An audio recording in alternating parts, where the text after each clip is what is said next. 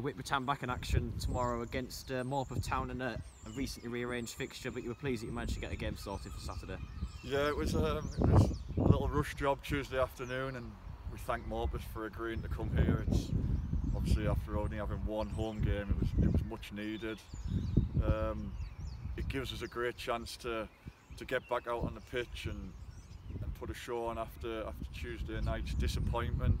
The first 15 minutes over the moon with, 20 minutes excellent, and then after that we didn't hit the required standards, and we came out obviously on the back of a 1-goal deficit.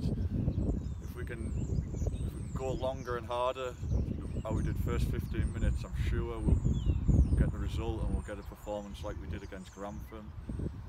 So thanks to Morpeth, hopefully they can be as accommodating with their performance and we'll come out on top. Yeah, and what sort of game are you expecting from Morpeth side? We've certainly got a lot of experienced players at this level. Yeah, they'll be what we've been told and what we know. They're a strong, tall, well-organised team. New managers gone in the summer. They've got some real good players that I know, that I've played with. It was a close game last season with them, and we never got to play them at their place. So again, the forecast isn't brilliant, so we're going to be demanding lads are competitive, win their individual battles, and if you get the majority of that happening, I'm sure we'll get the result we're looking for. And you've mentioned about the disappointment of Tuesday night, but what's the general feeling being in training this week?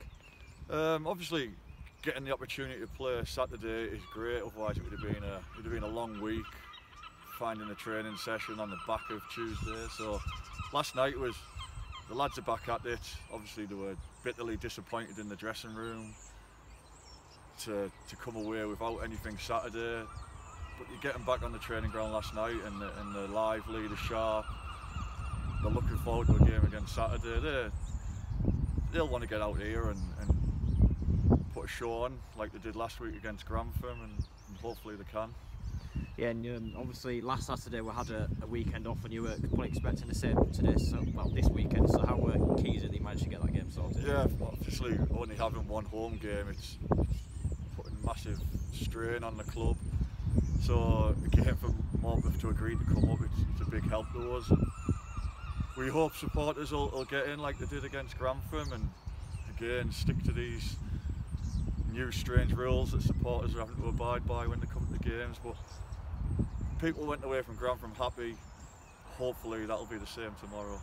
Yeah, and you've touched on the supporters there, and you might see in the background a few more have appeared this week as well, so you at least get those in and make the stand look a bit more full. There's a few up there. They've got the seats early. Obviously that stand's restricted now, so get in early, get your seats. And yeah, that's a bit of fun. It's good to see. It's a good bit of fundraising for the club.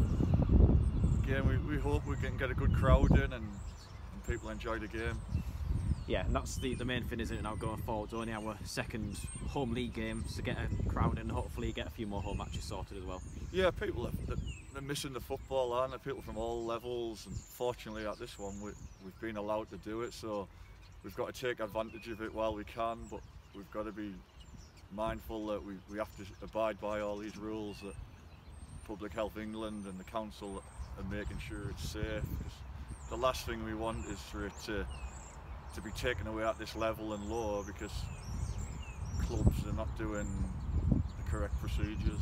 So far where we've been has been brilliant, and supports have been brilliant, and we need it to continue because at this level it's bread and butter. It's what we need to keep the place ticking over.